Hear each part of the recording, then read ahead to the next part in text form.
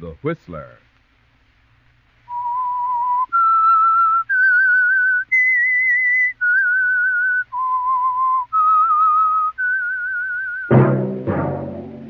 Sit back and enjoy another strange story by The Whistler.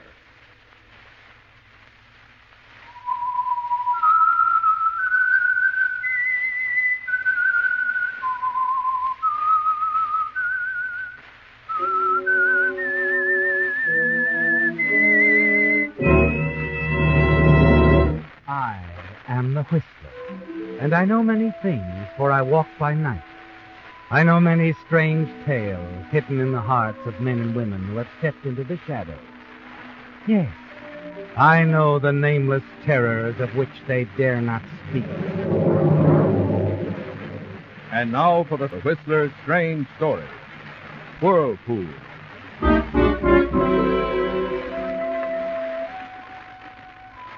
Marty South wasn't sure when it began.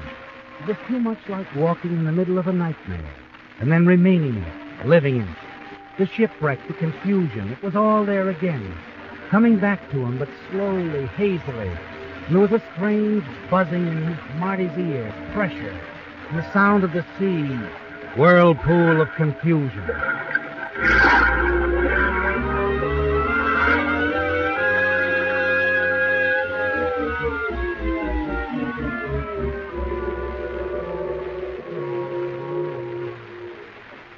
And then gradually out of the whirlpool, voices, dimly, faintly at first, but voices, growing, coming closer and closer. You coming around? You'll be all right, Captain. It's the shop. You just crossed it.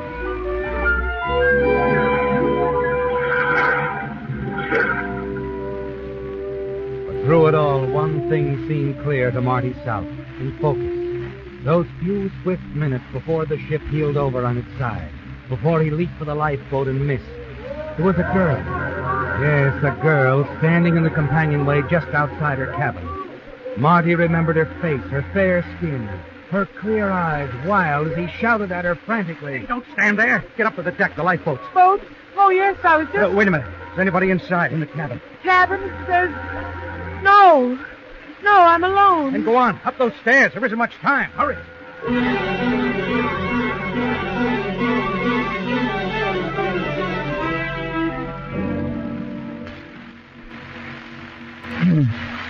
Much time. That's what I think with that everything. Better go. Come along, Captain. Hastings. Mr. Hastings. Hey, safe, Mr. Hastings. They got you in time. Can you hear me? I'm the ship's captain. You're on board the SS Airguan bound to Singapore. SS Airguan? That's right. Singapore. Here. Try to drink this, Mr. Hastings.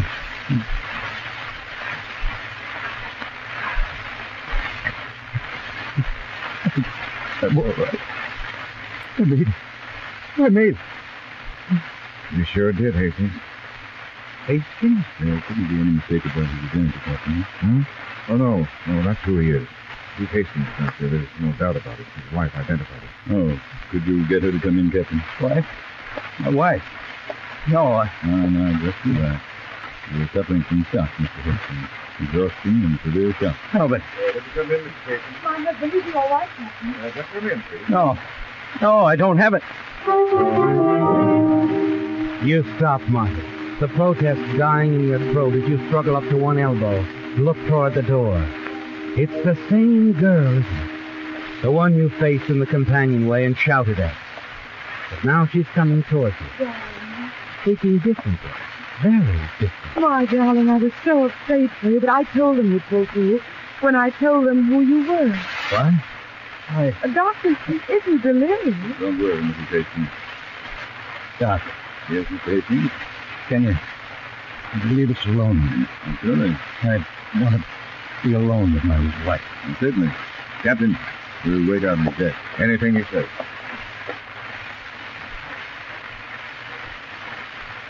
Okay. Now, You tell me what this is all about. But, darling, you shouldn't try to talk. Skip it. I can talk. They fish me out. I'm okay, so you... Of course you are. My name's South. Like this or in a full dress suit. It's South. Marty South. It's a nice name. I like it. That's fine. You, Mrs. Stephen Hastings of the Shanghai, Hastings. You can call me Lucille. what about Mr. Hastings? My husband is dead. One that didn't make it? One that didn't make it. What happened to him? How come I don't know. Stop acting. Stop looking at me like that. Like what? My husband Stephen was like that. In the cabin when he first hit me around. He just sat there staring as if he was. Welcome what? Chance to die? I don't know. You couldn't get him out. No, I couldn't send anybody back in. I didn't think of something like that happening. I couldn't. You've been thinking since? Yes. Plenty of it. But, come on, I'm waiting. My husband, Stephen, has some money for him to get. It's waiting for him now in Singapore. Waiting for Mr. Hastings to pick it up. Any Mr. Hastings will do. 20,000 now, 30,000 in a couple of weeks, 50,000 altogether. Half of it could be yours. To begin with, how can you pass me off as your husband here on board? There were quite a few survivors, I think. Nobody knew Stephen. He stayed in his cabin half the voyage. Most of the others were picked up by the police. Oh, you'll see him in Singapore. No, the police is heading for the United States, and not a soul in Singapore knows that. Where'd the money come from? From an old friend in Shanghai. E.J. Galloway, from a business partner, my husband. You see, E.J. made a mistake on a business deal in Singapore, and I found out about it. I told Stephen what to ask for. He did. He got revenge. Takedown. You must have felt great giving his old pal the blackmail trick. Well, Stephen didn't have to do that. E.J. doesn't know we're the blackmail. He thinks Stephen is the go-between. Stephen pick up the money in Singapore and make the payout there to a man who's never seen it. You see, Singapore is where he was blackmailing lives. Nice guy. Your husband. He was, you can never see. But we terribly. You know, we almost got sick sometimes just thinking about it. About blackmailing the very thing. And why'd you go ahead with it? He likes me. Why?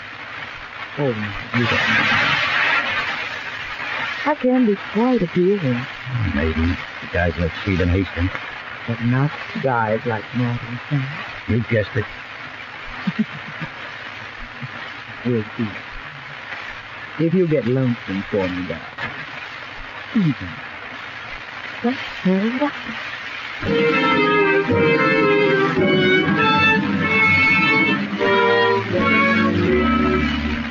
That's all, Marty, and then she's gone, leaving you to think it over. But you know her kind. Lucille's a man trap. You figure she'll be back soon to try to help you make up your mind. But that's where you make a mistake, isn't it, Marty? She lets you rest and think. At first you find yourself strangely curious. Then you think some more and you decide not to say anything to them about her husband, Stephen Hastings.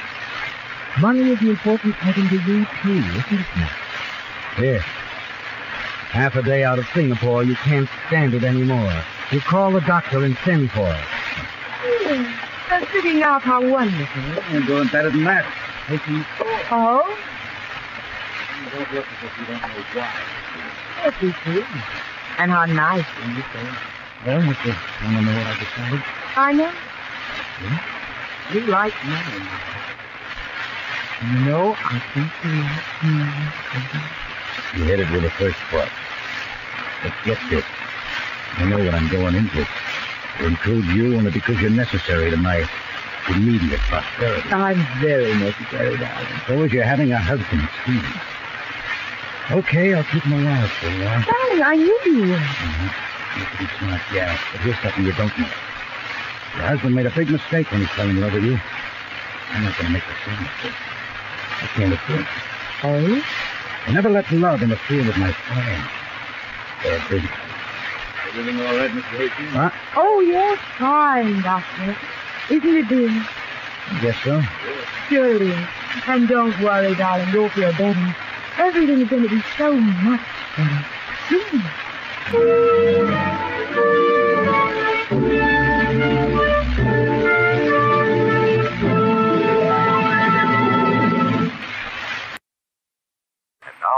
the Whistler.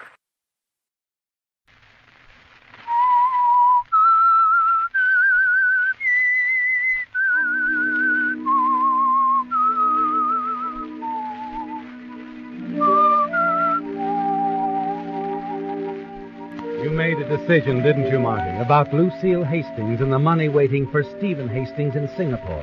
That day aboard ship, when she suddenly thrust opportunity into your hands by asking you to pose as her dead husband, Stephen Hastings. But there's another thing you've decided on, and that's more important than anything else. You're not going to make the same mistake he did, are you, Marty? No, you're not going to fall in love with Lucille, because that doesn't fit in with your plans at all. Money is still the most important thing, isn't it? Even though you don't have very much of it at the moment, and you've never let a woman interfere. You've never let your heart rule your head where money is concerned. The first night in Singapore, the two of you moved easily around the dance floor of the Port Plaza Hotel, seemingly the very devoted married couple, Mr. and Mrs. Stephen Hastings. You dance well, dear. Stephen's learned to dance better. Much better. Maybe the poor guy was tired. He had a right to be. I think we should stop talking about that. Suits me. Come on back to the table. Let's talk about when we go to work. All right. Your chair? Thank you. No. Let's see. I think we'd best wait a day or two. You can go there Wednesday for the first payment. The second will be ready in a couple of weeks. E.J. couldn't raise it all at once.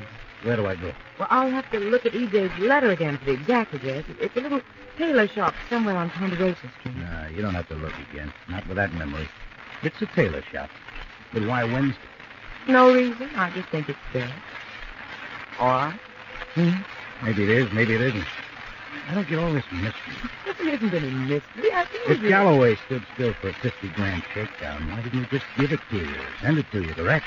Why all this movie stuff? This was my idea, not E.J.'s. You see, in case E.J. couldn't raise the money, or changed his mind, or decided to talk to the authorities, I thought it'd be much better for me if I was away. With me for the fall guy, if anything goes wrong here. Well, nothing can go wrong here. There's no crime in having your coat raised. What do I do when I get to this tailor shop, Wednesday?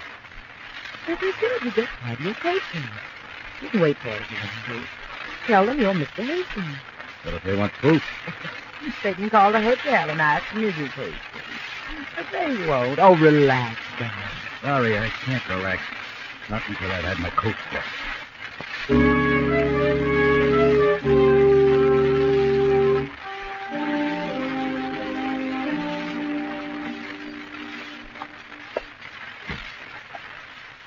Good morning, sir. I want to get this coat pressed.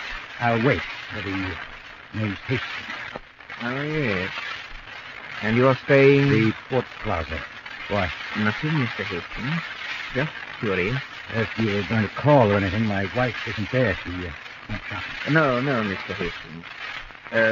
Your coat, please. I'll have it for you right away. Good. You watch the proprietor of the little tailor shop as he takes your coat, moves off toward the back of the establishment.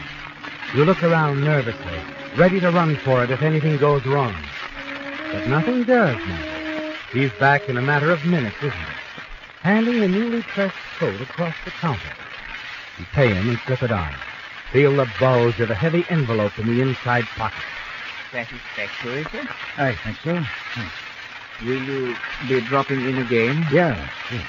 Perhaps if you'd call the day before. Oh, okay. We'll give you quick service, sir. Good morning.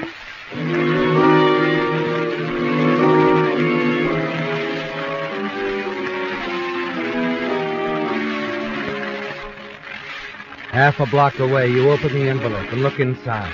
It's there, isn't it, Molly? $20,000. You smile as you put it away. But there's still another payoff, another $30,000. It would be stupid of you to walk out now, wouldn't it? Then your pulse quickens and you glance back. You're certain someone's following you, aren't you, Marty? and you realize that Lucille is still sinking as fast as ever. But you guessed you might pick up the money a day early, not wait until winter. You turn, hurry down the street on your way back to the hotel.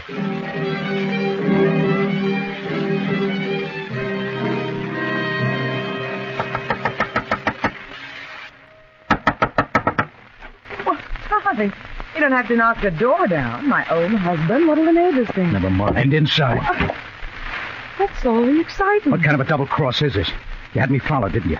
Did I? The fat guy in a white suit. You gonna tell me what's going on? When you calm down, you might tell me. Well, I went there. It's like you said. The tailor shop? Yeah. Went through the whole routine. Didn't they give you the money? That's not the beef, Lucille. I'm talking about the guy who picked me up on the way out. One of your pals, huh?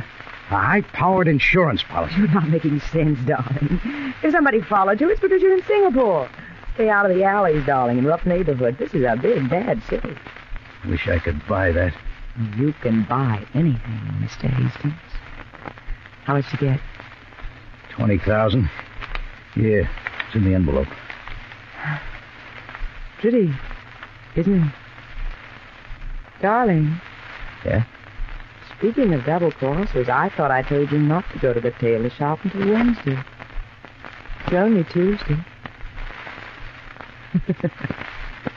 All right, I'll forgive you this time.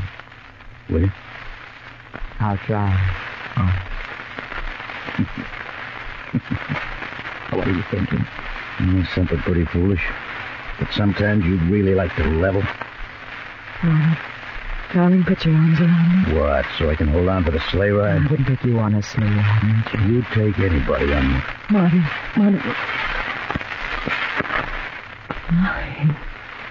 Too bad it's not for keeps, Lucille. Tomorrow it could be a knife in my back. Well, what it is that you want me to say, but I don't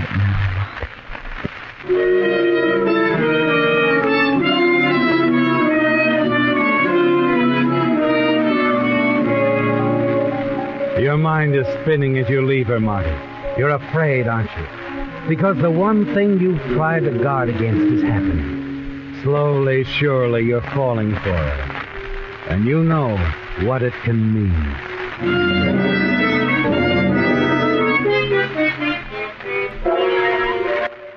You don't do anything about it the next day or in the days that follow. Just go along, trying to keep your head above water. Then one night, as you walk alone through the streets of Singapore, you catch sight of him again, the man she's had following you. Hurry forward, turn into an alley, and stop. And wait. Here I am, mister. What do you want? Just a moment, Mr. Hastings. I just wanted to talk it over. Talk what over? Why, the deal. I thought maybe you'd changed your mind the way you've been acting, avoiding me. Of course, this is a crazy setup. Oh? I naturally thought you were going to meet me here when you got in last week and set it all up. Naturally, but... Well, I almost forgot what you looked like. You didn't know what I looked like. You never saw me before. You made the deal with the man I work for, remember? I think you'd better keep talking, Mr. Gray is good enough. Mr. Gray. Might be. Oh, I don't blame you for being careful, Mr. Hastings. Odd deal like this. But how does this sound to you? You take your wife to the Red Angel Cafe tomorrow night. Just casually have dinner with her, the last one. Then stroll out on the terrace.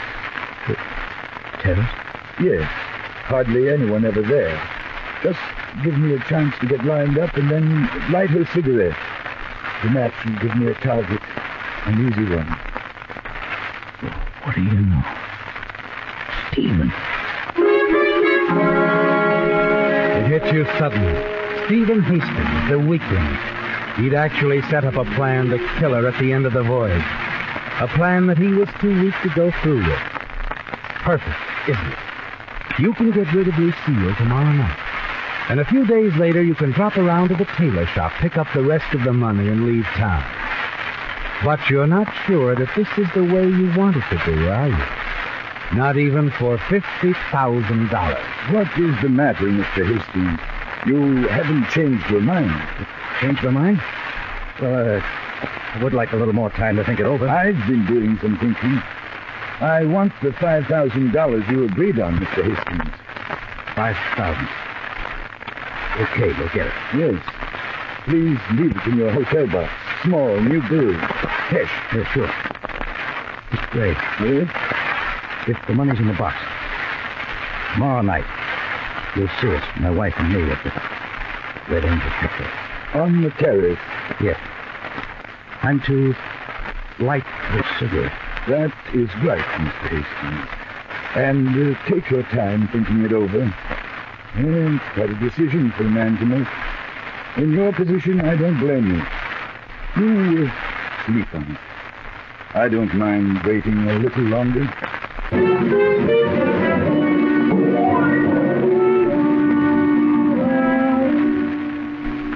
And you do think it over, don't you, Mark? All night and all the next day.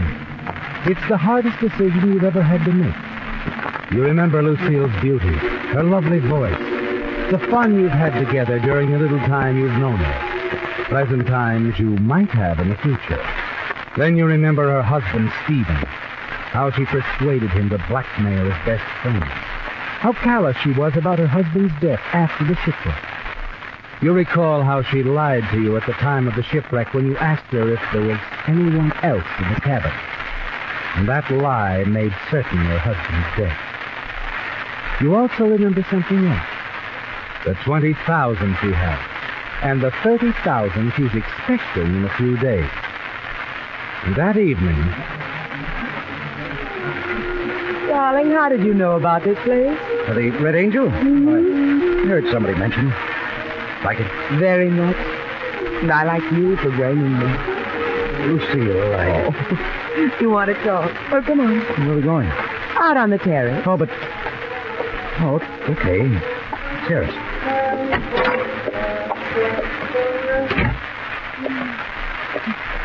You can see the lights in the water. Beautiful, isn't it? Yeah. Marty, you were going to tell me something, you said. Yeah, I was. I think I know what it is. You know, Marty, you're not like Stephen, boy. You're anything but weak. Except when it comes to putting this sort of thing into use. Oh, give me a cigarette, Tom. What? I said give me a cigarette. Anything wrong with that? No. Nothing wrong. Here you are. Thank you, Marty. You know, just the way you're looking at me tells me something. You do love me, don't you? I don't know. Do I? Oh, would you give me a light?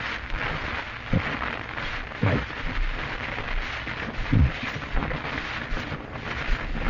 You're really beautiful, Lucille. Marty. Something I'll never forget. Yeah. Here's your light. Thank you, darling.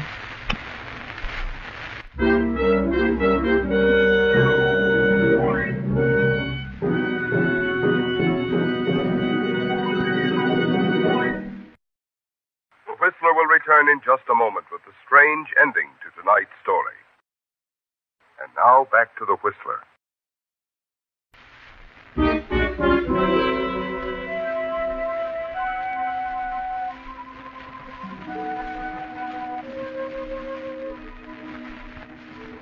It was like a whirlpool, the shipwreck, the swirling waters. Marty South, fighting his way through the sea, awakened to find a new life and wealth placed in his hands by Lucille Hastings. But somehow, in the police station at Singapore, that part of the story was a little concerned as the arresting officers huddled around the man sitting under that glaring white light. Come on, Gray. We know you did it. No. You've been followed since you asked for that money in Hastings' hotel box. The clerk didn't like your look. And Mr. Hastings gave me the money. He left it for me. What was it for? The killing? No. Gray, you were seen firing the gun. How do you think we arrested you so quickly? No, I did it.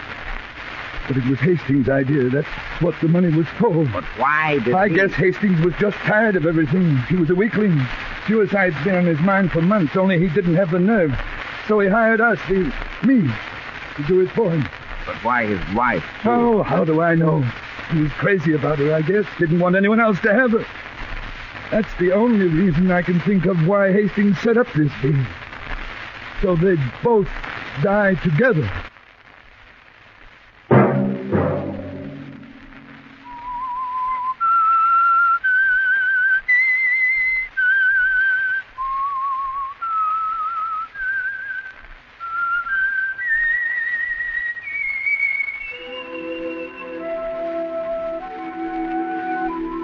Let that whistle be your signal for the Whistler each Sunday night at the same time.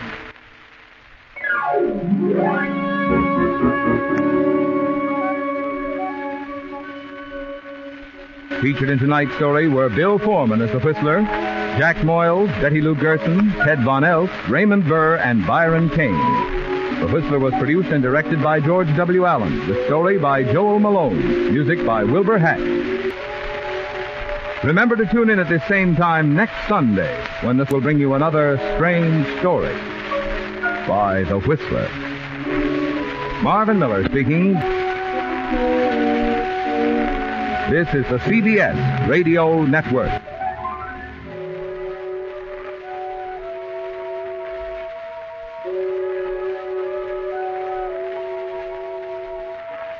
Thank you.